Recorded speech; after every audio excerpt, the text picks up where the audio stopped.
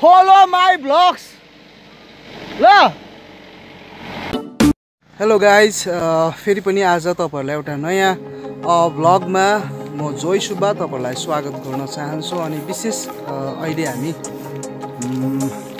यहाँ अप्पर रेलिङमा हामी आएको छौँ र आजको भ्लगमा विशेष छोटो एउटा जानकारी दिन चाहन्छु। हामी अप्पर रेलिङ किन आयौँ भन्दा चाहिँ हाम्रो फुपूको जुन छोरा थियो उहाँ चाहिँ देहान्त हुनुभयो र हामी धेरै नै शोकित परिवारसँग हामी उहाँको दुःखमा हामी साथ छौँ र अहिले हामी बाटोमा छौँ र एक्चुअलीमा हामी अहिले हिँडेर जाँदैछौँ। हामीले पुगेर पनि हामी जो शोकित परिवार थियो फुपूलाई भेटेर पनि घर फर्किरहेका छौँ र एक्चुअलीमा हामी स्कुटीमा आएको थियौँ। अनि स्कुटी अलिकति ज्यादा तातिएछ, उकालो चढ्नु सकेन र हामीले स्कुटी त तल चढेको थियौँ र फिलहाल अहिले हामी हिँडेर जाँदैछौँ र मसँग साथी पर जाँदैछ। साथी हाई गरिदेऊ। जाँदैछौँ र अहिले हामी बाटोमा छौँ। सो हामी अहिले भर्खरै मरौ भनौँ घरमा जहाँनिर दुखित परिवारसँग शोकित परिवारसँग हामी सहभागी, उहाँको दुःखमा सहभागी भएर अहिले घर फर्किरहेका छौँ। जहाँनिर स्कुटी छ त्यहाँ हामी पुग्न आँटेका छौँ र मेरो साथी बसिरहेछ र किप वाचिङ, स्टे ट्युन, अहिले पनि नजानुहोस्।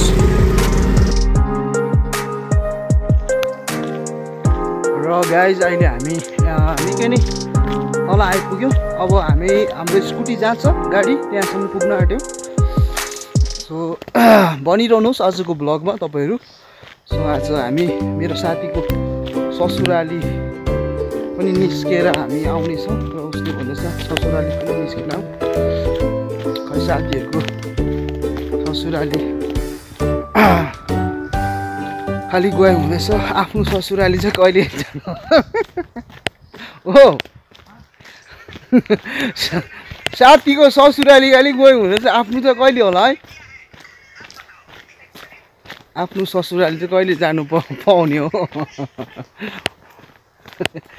सो एनीवे वी आर एन्जॉइङ भन्नु पनि मिलेन, एकदम हामी शोकाकुल परिवार हामी आउँदैछौँ र एनीवे हामी बाटोमा छौँ। रोड एकदम क्लियर छ। ओ के बोक्दियौ नानीलाई?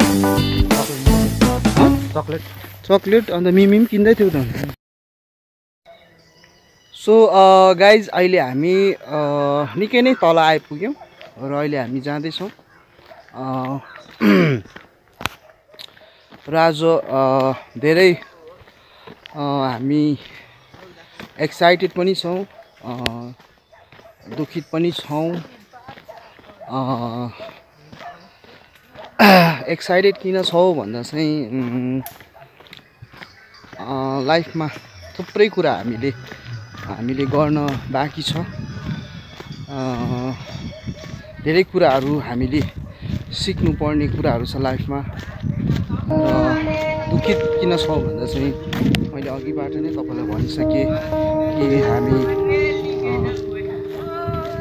जुन हाम्रो फुपूको घरबाट हामी आउँदैछौँ जहाँ चाहिँ आज फुपूको छोराको कार्य फ्युनेरल सर्भिस थियो। मेरो साथी ब्यागमा आउँदै हुनुहुन्छ, भाइहरू पनि जाँदैछ। भाइ बच्चाहरू हाई भन्दै भाइहरू। ठिक छ र अहिले हामी आइपुग्न आँट्यो। यति पनि हामी होइन र हामी आइपुग्न आँट्यौँ र अहिले जाँदैछौँ बाटोमा। हो मेरो युट्युबको च्यानलको नाम फलो माई भ्लग्स ल, बुझ्यौ? मेरो च्यानलको नाम सोध्दै थियो है, फलो माई ब्लग्स भनेर। सो गाइज तपाईँको जीवनमा पनि कतिवटा गम्भीर प्रश्नहरू छ होला लाइफको बारेमा। तपाईँले मलाई कमेन्ट गर्नु सक्नुहुन्छ। म तपाईँको प्रश्नको एन्सर दिन 100% ट्राई गर्नेछु, कोसिस गर्नेछु। सो अहिले हामी बाटोमा छौँ र मेरो साथी छ जाँदैछौँ अनि उसको वाइफ यता ससुरालीमा आइरहेछ अनि वाइफलाई पनि भेट्नुपर्छ हामीले। सो किप वाचिङ, आजको भ्लगमा बनिरहनुहोस्। दोकानमा किन। सो अहिले हामी हाम्रो गाडी जो स्कुटीको नजिक धेरै नै नजिक आइपुग्यौँ र अहिले बाटोमा छौँ। यो चाहिँ मेन तपाईँको बिजनबारी टु रेलिङको चाहिँ मेन रोड हो र यहाँ केही कार्यक्रम रहेछ जस्तो लाग्यो मलाई। मान्छेहरू यहाँ भेला भइरहेको छ। केही देख्न सक्नुहुन्छ। All the peoples are together here. हामी चाहिँ बाटोमा छौँ। के अरे यहाँ छ कहाँ आएको टोकी माथि खाएको माथि देख्यौ जस्तो लाग्यो के बिर्सेर यहाँ बस्यो। मलाई त मरौतिर त अलिक खानु उयो लाग्छ, अप्ठ्यारो हुन्छ, दुःखको कार्य होइन। बुझेर सोचेर खानु बिहा जस्तो होइन।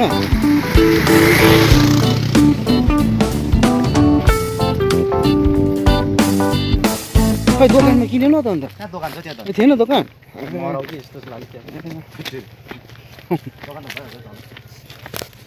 सो गाइज अहिले हामी एकदम तल आइपुग्यौँ होइन दिपेन? कति तल? अब त उहीँ त हो, अब त उहीँ नजिक हो हाम्रो गाडी त्यहाँ पर्खिरहेछ। त्यहाँदेखि चाहिँ एकदम हामी नबिसाइ ससुराली जानेछौँ र साथीको ससुराली माथि गयो हुँदैछ। आफ्नो ससुरालीमा चाहिँ कहिले जानुपर्ने हो, त्यो समय कहिले आउने हो। सो मेरो साथी यहाँ चाहिँ गरम छ। अन्त के छ हौ तिम्रो विचार दिपेन? अनि नयाँ कति भयो बिहा गरेको दिपेन? 2 वर्ष भयो? 5 इयर्स भइसकेको छ मेरो साथीको। अन्त 5 वर्ष 4 पुरा भयो। 5 वर्ष मार्च 5 तारिक चाहिँ पुरा 7 तारिक चाहिँ। अन्त के कस्तो छ एक्सपिरियन्स विवाह गरेर र विवाह पछिको अनुभव के छ? यसो हाम्रो दर्शकहरूलाई पनि बताइदिनुहोस् न। बिफोर म्यारिज र आफ्टर म्यारिजमा कस्तो अनुभव? राम्रै छ। विवाह गरेर र नगर्दाको भिन्नता, जस्तो कि विवाह गर्नुभयो तपाईँले होइन, विवाह गरेर लाइफ सजिलो हुँदो रहेछ कि बिफोर म्यारिज लाइफ अलिकति इजी हुन्छ? अलिकति के 2-3 शब्द राखिदिनुहोस् न। ह्यान्डल गरेर इजी भयो। ह्यान्डल गरेर अनि मलाई त लाग्छ विवाह गरेपछि चाहिँ लाइफ अझ इजी हुन्छ, किनभने वाइफ हुन्छ होइन, एउटा परिवार हुन्छ होइन, एउटा फोकस लाइफ हुन्छ नि त होइन। अन्त मलाई चाहिँ लाग्छ म्यारिज चाहिँ एउटा फोकस लाइफ हो। सो मेरो साथीले राम्रो अनुभव गर्यो। आया हात दुख्यो।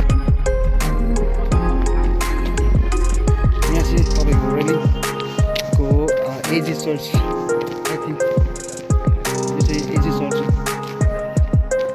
र पहिला हामी यहाँनिर ट्रेनिङ गर्न आएको यो चर्चमा।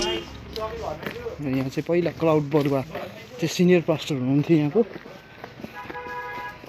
र बहुत भयो यहाँनिर यो चर्चमा आफ्टर लङ टाइम आउँदैछु। ओ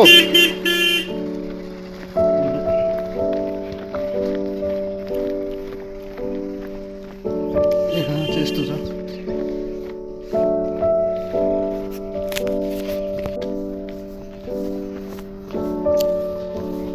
आज जो ढिँडाइ भयो खतरा। लगभग आधा घन्टा त हिँड्यौँ होला दिपेन समटाइम लाइफमा हिँडाइ पनि हुनुपर्छ कति गाडी घोडाको डिपेन्डमा हामी जिउनु होइन कोही बेला हेल्थलाई पनि त होइन गाडी घोडामा खालि कति डिपेन्ड गर्नु कोही बेला हिँड्नु पऱ्यो होइन दिपेन के भन्छौ सही हो एम आई राइट यो त ओल्ड एज होम हो old age home this is the old age home हामी रेलिङ ओल्ड एज होमको नजिक आइपुग्यौँ र आज मैले कुनै पनि यस्तो भ्लगिङ गर्ने इन्स्ट्रुमेन्टहरू मैले ल्याइनँ गोप्रोहरू ट्राइपोडहरू सो आज अलिकति मेरो भ्लग हल्लिँदैछ सो एनिवे हामी इन्जोय गर्दैछौँ जाँदैछौँ हातले चाहिँ अलिकति धेरै साह्रो पर्दो रहेछ जस्तो लाग्यो यहाँ मेरो साथी आउँदैछ र हामी जाँदैछौँ गाइज सो मेरो आजको भ्लगमा तपाईँहरू मसँग बनिरहनुहोस् र मेरो भ्लगलाई सपोर्ट गर्नु सब्सक्राइब गर्नुहोस् सेयर गर्नुहोस् आफ्नो साथीसँग एनर्जेटिक भ्लगहरू तपाईँको लागि म ल्याउनेछु र स्टे ट्युन बनिरहनुहोस् र अहिले हामी फिलहाल यहाँ रेलिङमा बसिरहेछौँ यो रेलिङ हो रेलिङ बस्ती र कमानको लाइफ स्टाइल अलिकति डिफ्रेन्ट हुन्छ जस्तो लाग्यो र यहाँनिर तपाईँ यो रोड चाहिँ यहाँबाट चाहिँ उकालो चढ्नुपर्छ अघि हामी यो ओह्रालो आएको र तपाईँलाई यहाँको घरहरू सुन्दर सुन्दर घरहरू पनि म तपाईँलाई देखाउनेछु हाम्रो गाउँ चाहिँ पारी हो पक्का फोन आउँछ नि तिम्रो त एमएलए रहेछ तिम्रो हेलो ल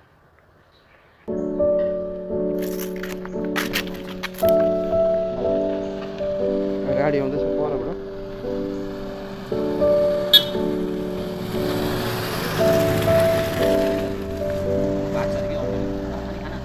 भात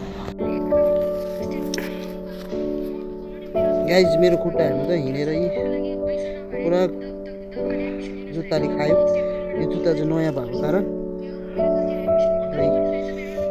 पुरा दुखिरहेको छ अब तल स्कुटी छ यहाँ यता चाहिँ त्यति भएन जस्तो खाएन रहेछ दुख्दैछ पुरा यहाँ एकछिन हामी वेट गरिरहेछौँ बसिरहेछौँ मेरो साथी पनि बसिरहेछ जाउँ है बिस्तारै अब आइपुगेछौँ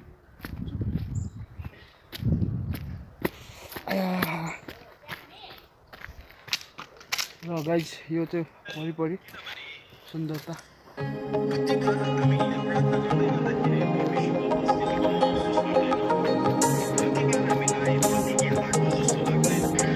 पानी चाहिँ हाम्रो गाउँ हो गाइज गाउँको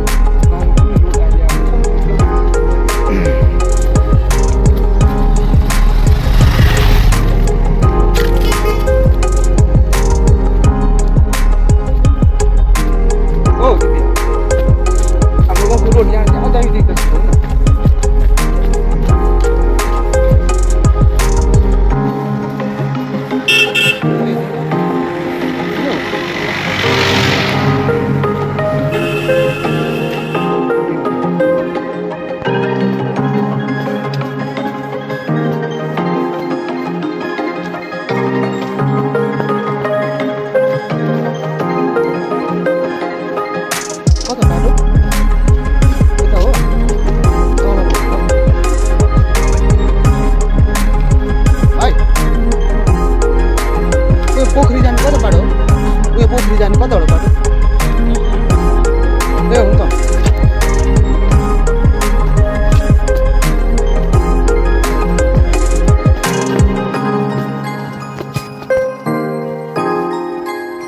गाइज अब म तपाईँलाई एउटा बाटोमा जाँदै गर्दा मजाको कुरा तपाईँलाई देखाउन आँटेको छु एकछिनको लागि जुन चाहिँ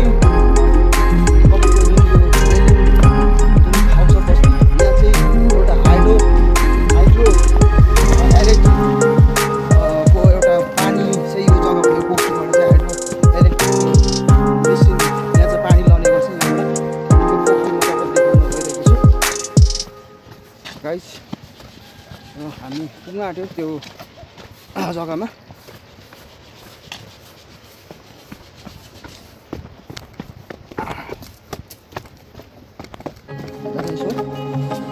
पहिला आएको तिमी आएको छैनौ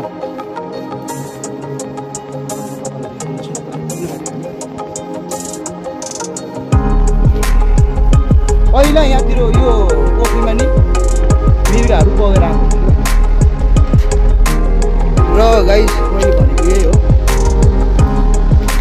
यो पोखरी जहाँ चाहिँ यो चाहिँ तपाईँको यो मसिन चाहिँ तल छ हाइड्रो इलेक्ट्रिक मिसिन चाहिँ मिसिन घरको तल छ यहाँबाट चाहिँ पानी सप्लाई गर्छ गाइस देख्दै हुन्छ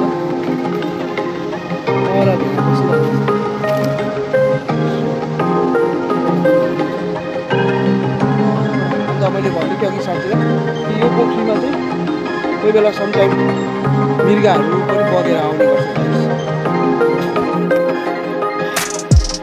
र फाइनली गाइज हामी हाम्रो स्कुटीसम्म आइपुग्यौँ अब हामी यो स्कुटीमा हाम्रो साथीको ससुरालीमा जानेछौँ र त्यहाँ अलिकति हामी रेस्ट गर्नेछौँ र त्यसपछि हामी फेरि पनि लाग्नेछौँ होइन साथी ल भनिरहनुहोस् ससुरालीसम्म घरमा त्यहाँसम्म ओके फाइनली ब्रिज हामी फाइनली मेरो साथीको घरमा ससुरालीमा आइपुग्यौँ यहाँको एउटा साह्रै मन पऱ्यो एउटा कुरा चाहिँ आँगनमै यस्तो प्राणी बक्स छ हो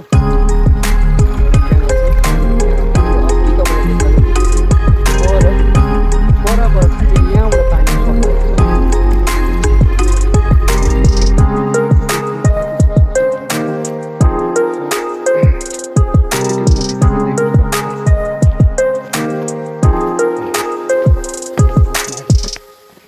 दामी बनिरहेको छ घर हो सो स्टेडियम फिलहाल भित्र गउँछु आइपुगेँ यहाँभित्र रुममा बसिरहेको छु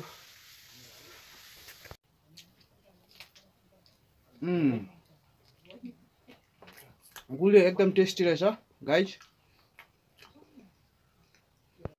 सो यो चाहिँ हो गाइज वरिपरि